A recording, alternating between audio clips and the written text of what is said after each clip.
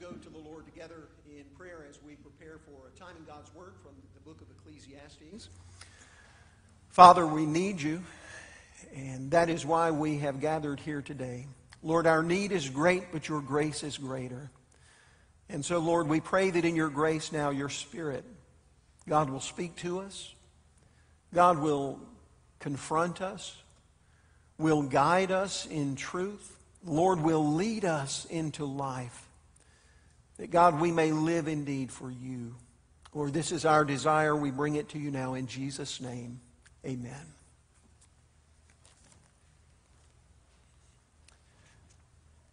A number of years ago when I was pastoring a church in Indiana, I was teaching or preaching, I don't remember exactly the context, from Romans. And we were covering in Romans an extended discussion about the pervasive problem of sin. So I had an idea, and I asked one of my church members, I said, hey, would you do me a favor? Would you join me one day and let's go up to Indiana University campus and let's do some man-on-the-street interviews and ask people a question. Curious whether or not people sort of believe the message of Romans. Now, we didn't tell anybody we were Christians or from a church or anything like that. This fellow and I went, and he filmed it. We just went around to people and said, hey, look, we're doing a little bit of research. Wondered if we could ask you a question for our research. And then the people said, yeah. So we asked probably about 20 people this question. We said, do you believe that people are basically good or bad? And overwhelmingly, all but one guy, everybody we asked said very quickly, I believe people are basically good. And so we said, all right, the second question then is why? Why do you believe that? And what was an easy first answer, yes, I believe they're good, became more difficult. People said, so they would say things like, it seems to me like most people, they'll try to help somebody if they can or something. Or, I haven't ever killed anybody or done anything really terrible. Sometimes they would kind of turn to themselves and look at their lives. They would say, I feel like I do more good than bad, so I guess I would say I'm basically good. Well, I appreciated the optimism that we encountered with all these people saying, I think people are basically good. People are good. People are good. But there was something not convincing about their explanations of why they believe that. Lastly, we asked this one guy, and it really was toward the end of the day. We stopped him and asked if we could ask him a question. He said, sure. We said, do you believe people are basically good or bad? He said, I like to try to give people the benefit of the doubt, but man, people do a lot of shady stuff to each other. That was his response. And not to be a downer today, but there was something about his answer that rang more true to me than all of the more optimistic answers of, I do more good than bad or something like that. I don't know. What do you think about that question hypothetically? You think people are basically good deep down or flawed or sinful? Well, as we study Ecclesiastes, and we're back to Ecclesiastes today in chapter 7, as we continue to look at the search for meaning and understanding of life, today we are going to be challenged to do something we don't always like to do, and that is to face reality. Let's be honest. Sometimes it is much more appealing to not deal with reality, isn't it? Sometimes it's more appealing to be optimistic, to think things are better than they really are, to think we're better maybe than we really are. But here's the problem. As long as we do that, we will not emerge as people that truly understand God, because God deals in reality. We're going to find this today in Ecclesiastes. We're going to read today a passage from Ecclesiastes chapter 7, verses 15 to 29. If you have a Bible and want to read along, or on your phone or something, feel free to pull that up, Ecclesiastes 7. Again, our passage is verse 15 through the end of the chapter. And I invite you to listen, because this is God's Word. In my vain life I have seen everything. There is a righteous man who perishes in his righteousness, and there is a wicked man who prolongs his life in his evil doing. Be not overly righteous, and do not make yourself too wise. Why would you destroy yourself? Be not overly wicked, neither be a fool.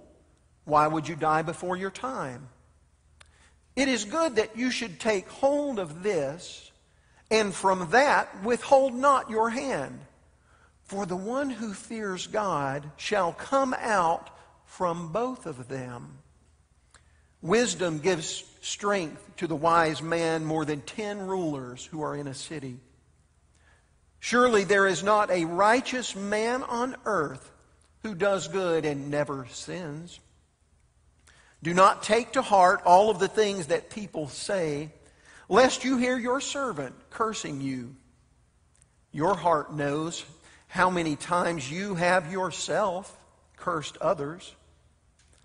All of this I have tested by wisdom.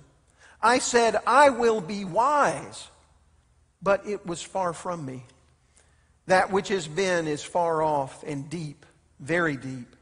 Who can find it out?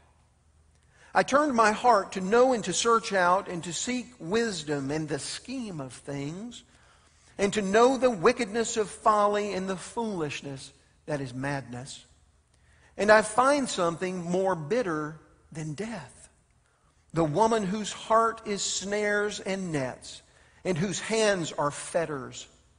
He who pleases God escapes her, but the sinner is taken by her. Behold, this is what I found, says the preacher, while adding one thing to another to find out the scheme of things, which my soul has sought repeatedly, but I have not found. One man among 1,000 I found, but a woman among all of these I have not found. See, this alone I found, that God made man upright, but they have sought out many schemes.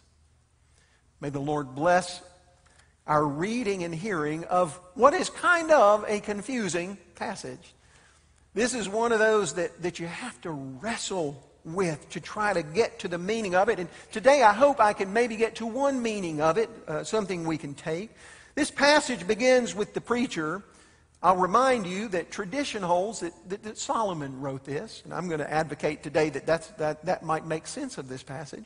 But the preacher says, in my vain life, I've seen it all. I've seen everything. It's kind of like he's telling us, reminding us, look, I'm going to tell you the truth. I'm not going to sugarcoat things, and what I'm going to tell you isn't always going to be pretty. One of the things he reveals today that grieves him so is he says, I've seen a righteous man that perishes in his righteousness, while I see wicked men prolong their lives as they practice evil. I thought about this passage as I remembered years ago when I was attending a church in Florida. There was a young man who'd grown up in this church. He was a member of the youth group. He graduated high school and was in college for pre-med. He was going into med school. He was brilliant, extremely smart, the kindest kid you had ever met, and he loved the Lord. In fact, his family said that on his application for med school, and it was not at a Christian university, he wrote there these words, to me the most important aspect of my life, remember this is a teenager writing this, is my relationship with Jesus Christ as my Lord and Savior. When I die, I want to be known as someone who tried to follow God in everything. That was the heart of this young man. Well, one day we got the news that this young man was killed in a car accident. And I know from talking to his family and people in our church that one of the struggles was the question, Lord, why him?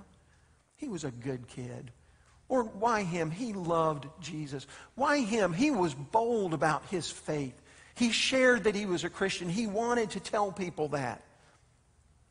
There's never a good death, don't get me wrong.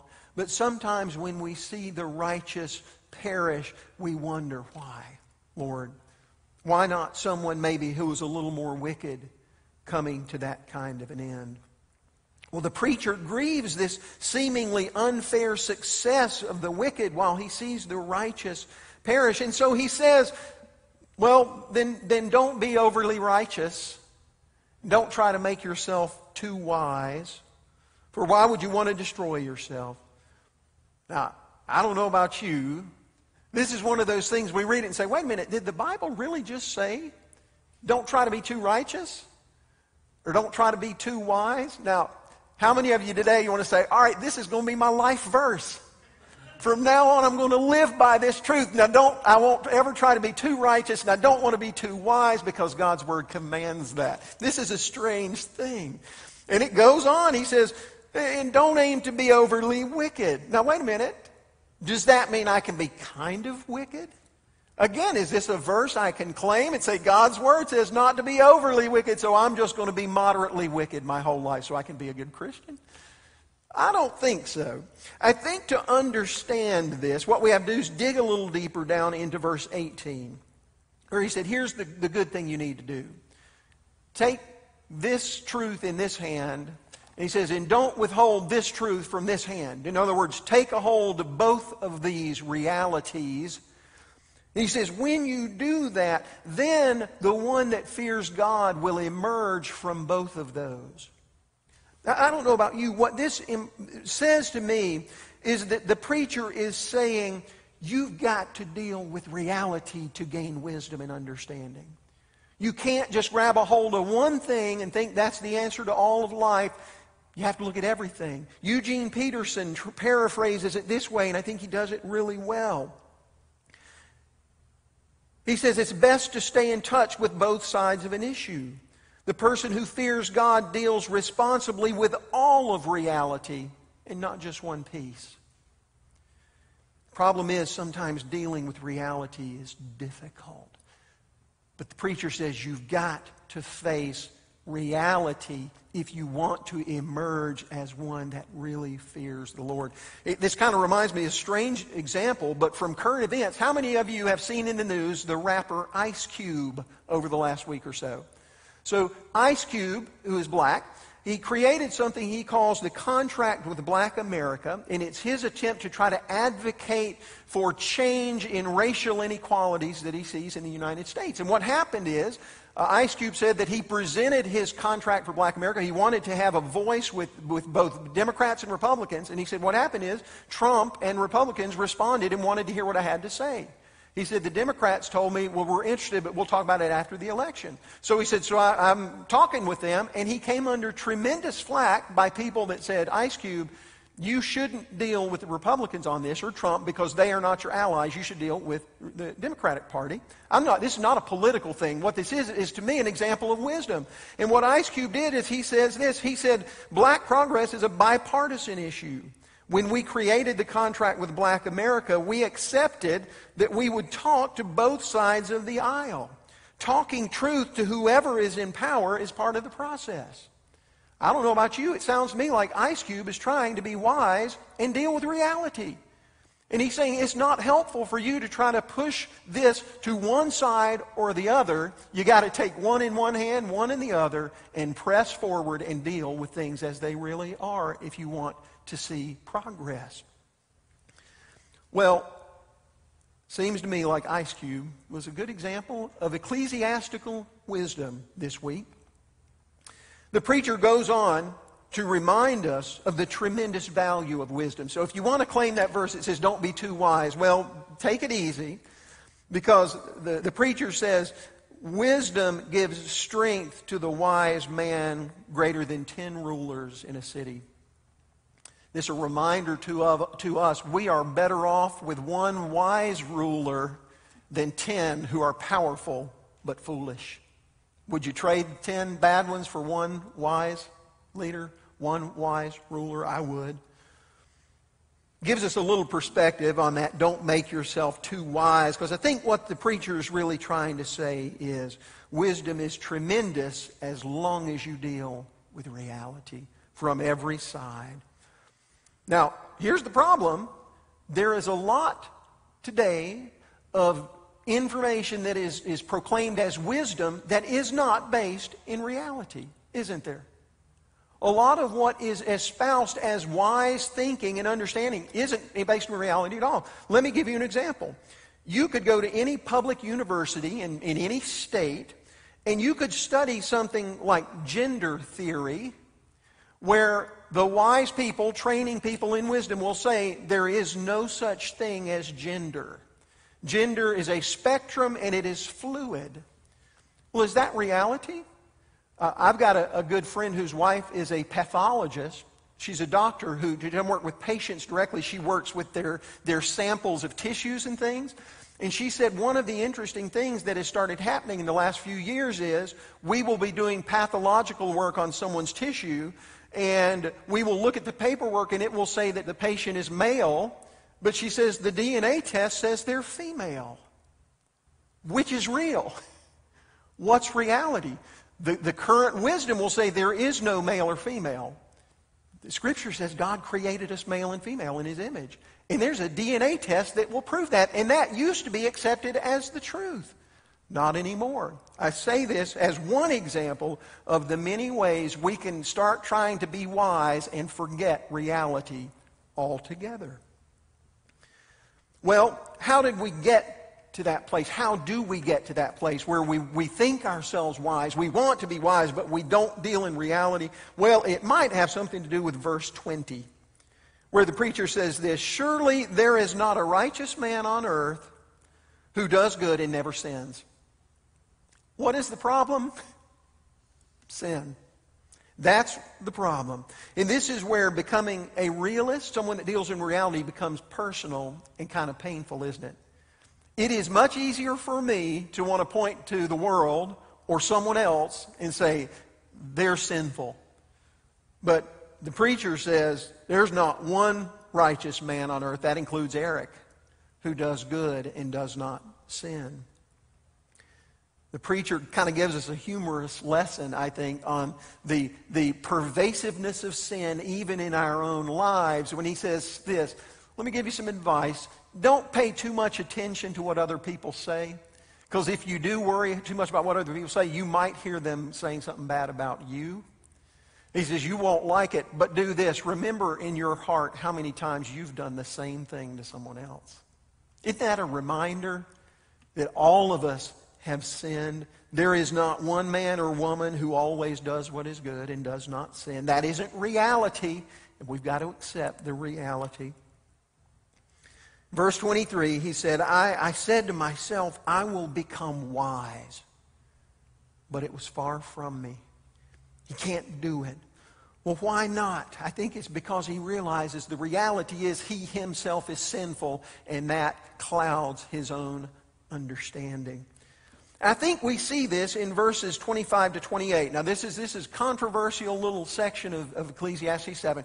The last few weeks, I had a couple of people reach out jokingly and said, I'm looking forward to you preaching Ecclesiastes chapter 7 at the end there, where the writer says that he found one man out of 1,000 that's wise, but no women. What are you going to do with that, preacher? Well, I want to deal with that. This takes us back to, number one, my feeling that Solomon is probably the writer of this book. He never says so, but the evidence there that he was a king and he was really wise and all of these things. So I don't think this is so much an indictment of women as unwise as it is a confession of Solomon that he is unrighteous. Let me ask you this Bible trivia. How many of you know, what was Solomon's downfall?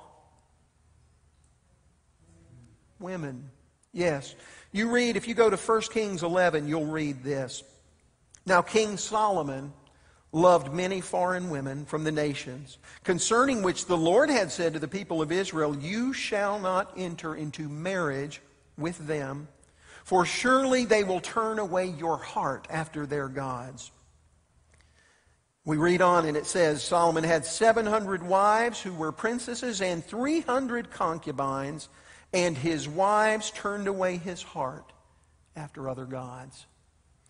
I believe in this passage when the writer says, maybe I could find one wise man out of 1,000, but I couldn't even find one wise woman out of 1,000. I think what he is doing is more confessing his own sin than he is complaining that there is no one wise out there. How many did he say wives and concubines he had? 700 plus 300, how many?